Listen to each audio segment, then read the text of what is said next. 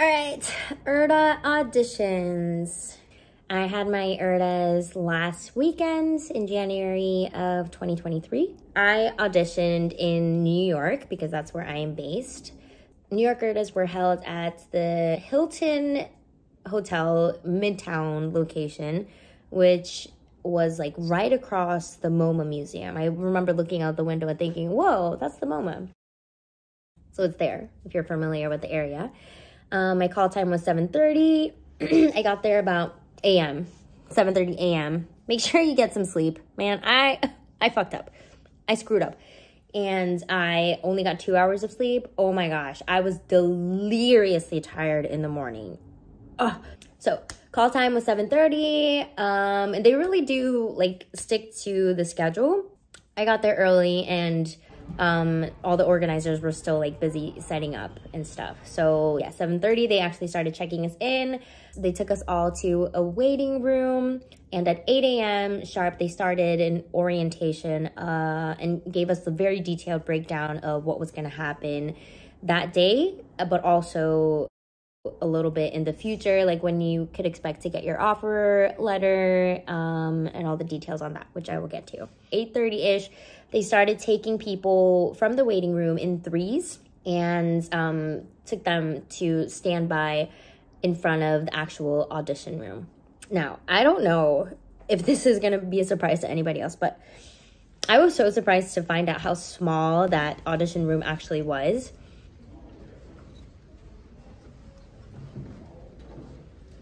Like, to my knowledge, there are about 46 schools that are members of the URTAs.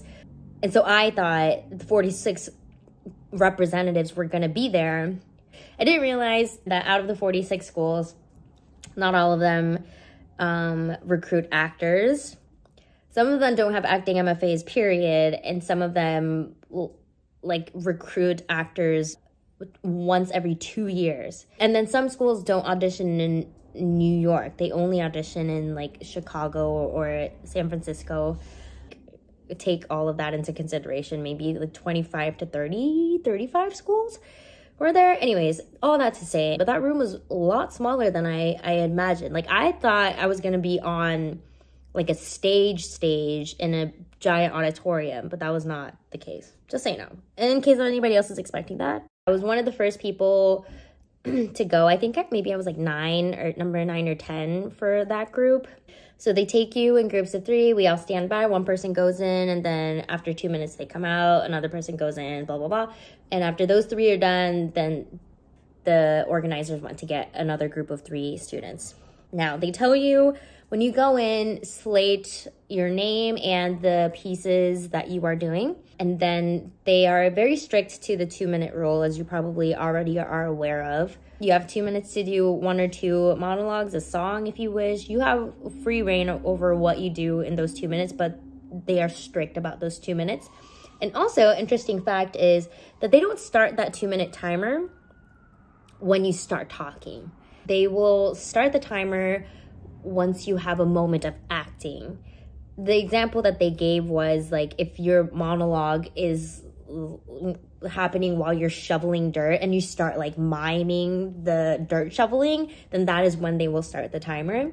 The timer, there is a timer in the room who like actually starts the time and tells you thank you when your 2 minutes are over. And yeah, when I had a chance to like small talk with them, they said that, you know, they're not going to be like malicious and like, oh, you went over. But they said that if you go over time, they will keep saying thank you until you leave. So don't make it awkward, and just like leave. When you hear thank you from the timer, that means like you're done and they will not let you talk anymore. So I was actually under time. I stopped. I think I was scared, so I like sped through it. Anyways, so my 2 minutes were over, and then I went back to the waiting room, and I was actually free to go until 3:15, which is when they said that the callback emails would be emailed out to everybody. So around 3:15 is when they said they were going to email it out, but we got it around, I would say 2. I guess they finished auditions early. And the list was the names of the schools that want to see you, the time that they want to see you, and the room that you have to go to. So all schools equally get 15 minutes of callback time, and you are responsible as the auditionee to find the room at the right time for the right school based on that list. Like the organizers don't really touch anything after the auditions. Like you are responsible for your own callbacks. One interesting thing, again, that I did not anticipate is that some of these callbacks would actually happen in hotel rooms, not conference rooms, like actual hotel rooms that people stay in with beds and a mini fridge and a bathroom and amenities and all that. And some of these school representatives will be like casually sitting on the edge of the bed or like in front of on the TV stand, and they might like grab a water bottle from the mini fridge. I don't know why that was like so funny and surprising to me, but that is gonna happen if it is at a hotel, most likely. But it's not weird. They do make it so that you're never one-on-one with anybody in the hotel room. It's always going to be two representatives. And in some cases, I was in there with another prospective student. So a lot of times it was 2 to 2. In one callback, it was 3 professors and me and another girl. So it was like 5 people in this hotel room. So it's never going to be like awkward or weird, but just keep in mind that it does happen inside a hotel room. Callbacks, really, it depends on the school. In my experience, one school actually had me do another piece that was not one of my original 2 pieces that I auditioned with. And the other schools, all of them were very information heavy. So they were, I think there is this feeling of like they're competing with other schools as well to get you, and they are interested in you. So they try to kind of sell the school to you and tell you, all the benefits, like, oh, we have healthcare, this is our stipend, it's tuition free, it's in beautiful blah, blah, blah city. Yeah, and it was very informational. They ask you if you have any questions about graduate school. I will say I believe all the schools that called me back asked me why I wanted to go to graduate school, which is common sense that they would ask me, but I was surprised that like every school across the board asked me. So I would recommend have an answer for that. You probably already do if you're applying, you're going through the freaking strenuous process of applying for grad school. You probably have a good reason. Yeah, so the rest of the day was just going from room to room, interview to interview, callback to callback. Oh, if there is not a hotel room number in your callback sheet and it says PS,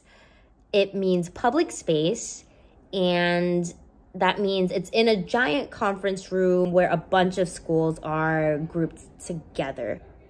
I think that public space when I went there had like LSU and then East 15 acting school from London, I think, and then Northwestern University.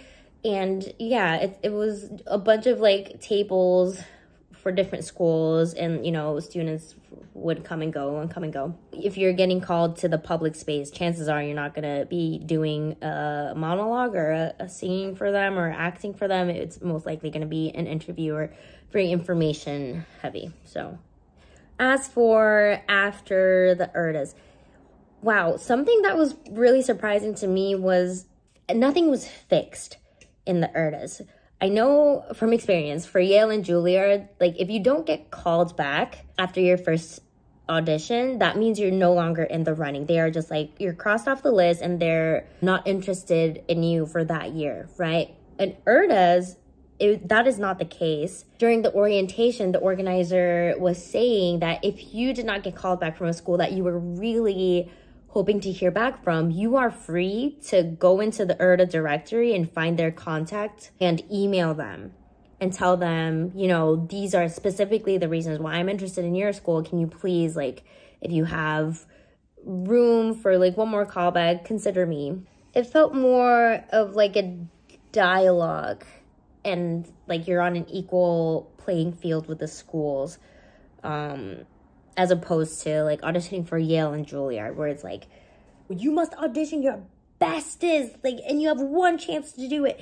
If you screw that chance up, like, good luck next year. You know, it was things were flowing, and like, if you were interested, you could call them. There was also something called a, what did she call it? Contact laters. Meaning on your callback email, if there are schools that don't have a time or a room number, it means that they want you to contact them afterwards at some point to schedule like an interview or a callback, because they just simply did not have enough time that day to see everybody that they wanted. So if you have the name of a school under the list of like times and room numbers, it's still a callback in a sense. They just didn't have time to see you that day. So yeah, it felt very flexible. And the timeline that the organizer gave us, February 13th is the earliest that you can receive an offer from a school. They are not allowed to like give you offers the day of the URTAs. I don't know why, but they made it seem like they were very adamant about this. And they said even if verbally like a school is like hinting at it, or even verbally if they say they're gonna offer you a spot, it's not official until they give it to you in writing. And the earliest that they could do that is February 13th. I don't know how this date was chosen. And it like proved to be true, because after the URTAs, when I was corresponding with some of these schools that I was called back to and interested in, they kept mentioning like, oh, we can't give you an offer right now, but like, let's keep this dialogue going, blah, blah, blah. So yes, don't expect to get like an offer at URTAs. It's just not going to happen. Every school had different procedures for what happened afterwards. Some schools said, all right, we had a great meeting. Here's my card. If you're interested in being in the running for a spot at our school, shoot us a message. If we don't hear back from you, then we'll understand it as like you're not interested in the school, and that's fine. And some schools, that was it. Like some universities, that URTAs auditions, those 2 minutes were it. Like that was enough for them that they could then like make a decision on you from just that, which I thought was like wild. All my experience with grad school auditions is like you audition and then you audition again the same day, and then you audition for another group, and then maybe like at the end of the day they want to see you again, and then in February they want to have you back for callback weekend, right? So that was interesting. Oh yes. So going into URTAs, I was only interested in maybe 2 schools out of the 40-something members. And I was thinking, like, even if I get called back to some of these schools, like, I probably won't go to callbacks because, like, I'm not interested in them. I'd rather focus my energy on the schools that I haven't set my sights on. And I guess this is a common thing that happens because during the orientation, the organizer specifically said, even if you think you're not interested, even if you've never heard of this school before, I would highly recommend you go to callbacks. That they have heard year after year about how students say that I wasn't thinking about this school, but I went to the callback and like it was amazing. The faculty was so supportive and they had like all these things that they were looking for in a school. They just hadn't like heard about this school before. All to say, they recommend you go because you never know what's going to happen. So only one of the schools that I was interested in called me back. The other schools that called me back, I had never heard of, or I was like, I'm not moving to Florida, or I'm not moving to Ohio. But I still went, even though I was like, at the end of the day, I really just want to go home. I still went to all the callbacks, and I was so happy to like meet with these schools. Very pleasantly surprised at some of the schools, and I had like really good conversations. I could tell the atmosphere of what that school was going to be like by just meeting with them and having that conversation. So I would recommend it, even if just to like have a point of reference when you're, so you can compare them to other dream schools that you're more interested in. So yeah, that's my like rundown of what it was like to audition for URTAs. Hope that was helpful. I thankfully took some videos, so I think those will be the most helpful. That would have been the most helpful to me because I really just wanted to envision the space that I was auditioning in before I went. This is what I realized. Yale and Juilliard are great schools, but if it's not for you, it's not for you. Like, schools are just looking for different things, and schools just have different benefits and different opportunities. Like, if you're really like definitely want to get your equity card in the 2-3 years that you spend at grad acting MFA, you get your equity card at Florida State Aslo Conservatory, but you don't get your equity card going to Juilliard because they're not affiliated with a regional theater or a theater that gives out EMC points. If you're looking for a school that has free tuition, which Juilliard is not free, it is a lot of money. Columbia is not free. It is a lot of money. It's more expensive than Juilliard. If you're adamant about not being in student debt by the time you graduate, those schools are not for you, right?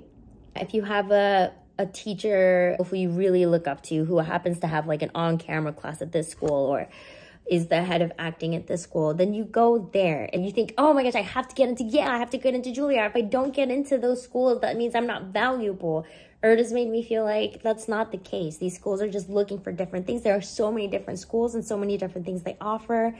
And it really is being able to discern what you need, being clear about why you are going to grad school, just knowing which school is going to be the most nutritious and helpful for you. And having Yale, Juilliard, and NYU on your resume does get you into doors that other schools on your resume might not be able to. And there will be that sense of like, oh my gosh, this kid went to Juilliard, this kid went to NYU. There will be that ego boost, but it made me feel like it's just about your process and your journey.